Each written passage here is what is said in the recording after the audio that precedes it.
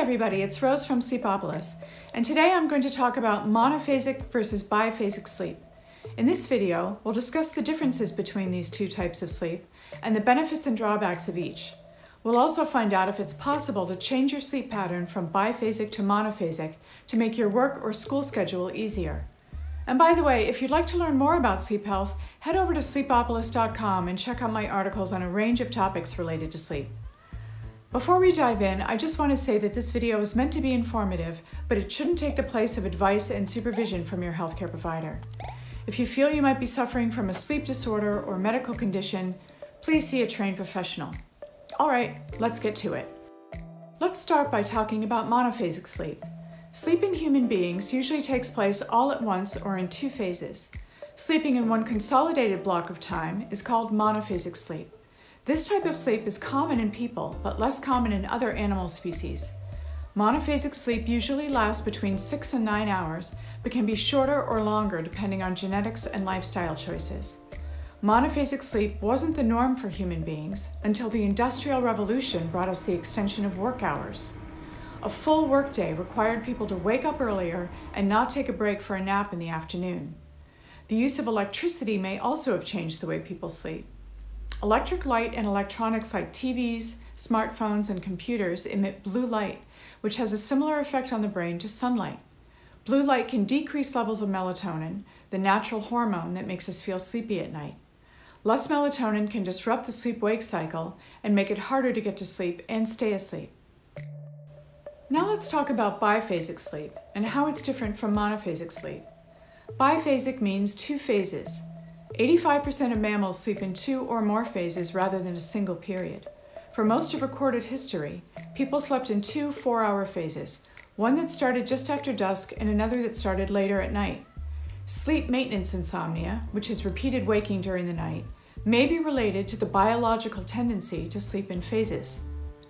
People who prefer to sleep around 6 hours a night and nap during the day are biphasic sleepers. So are folks who sleep around 4 hours, wake up for a period of time, and go back to sleep until morning.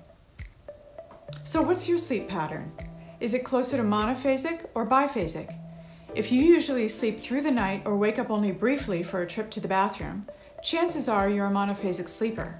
Does that mean you're a biphasic sleeper if you often wake up during the night and feel alert for an hour or two? Maybe. But before you decide you have a biphasic sleep pattern, take a look at your lifestyle and sleep hygiene. First, let's talk about the kinds of things that can wake you up during the night. One of the most common culprits is alcohol. Why? Well, alcohol depresses the central nervous system and can make falling asleep easier. But its effects wear off within several hours, which is usually during the night. This can cause you to wake up and have trouble getting back to sleep. Alcohol can also change your sleep patterns and disrupt the circadian rhythm, suppressing the REM stage of sleep and making sleep as a whole less efficient. The other reason you might be waking up during the night is a sleep disorder like insomnia, sleep apnea, or restless leg syndrome. Before you decide that you're a biphasic sleeper, make sure you don't have symptoms of a sleep disorder like snoring, the urge to move your legs at night, or a chronic inability to sleep, especially if it's associated with anxiety or depression. To find out more about these disorders, check out my sleep health articles on sleepopolis.com. So, you've ruled out other causes and believe you're a biphasic sleeper. Biphasic sleep can be just as healthy as monophasic sleep, but may be difficult to work around traditional work and school hours. You may be wondering, is it possible to hack your schedule and change your natural pattern of sleep?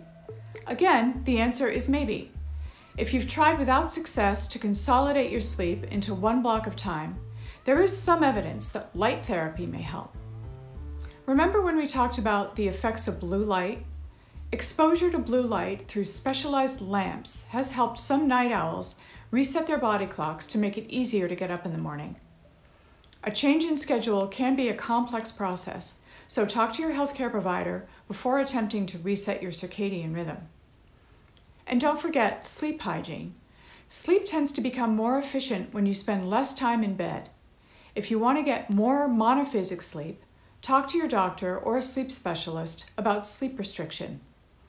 This type of sleep therapy limits your time in bed to the number of hours you actually spend sleeping.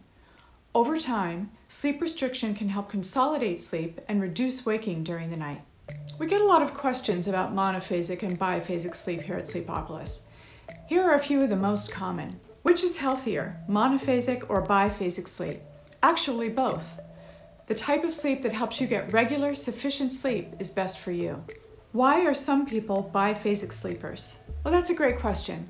No one knows for sure, but there is plenty of evidence that most people slept in 2 phases until around 300 years ago. They may have read, worked, or reproduced during their time awake, and then headed back to sleep until dawn. Are naps healthy? The majority of research on naps has concluded that yes, they are. Short power naps of around 20 minutes can be helpful for both monophasic and biphasic sleepers. Biphasic sleepers may need naps up to 2 hours long, depending on the amount of sleep they get during the night. So there you have it, everything you need to know about monophasic versus biphasic sleep. And remember, if you'd like to learn more about sleep health, check out my articles on the Sleep A to Z page at sleepopolis.com. And if you found this video helpful, be sure to like and subscribe to our channel and follow us on social media. Until next time, see you later, Sleepopolites.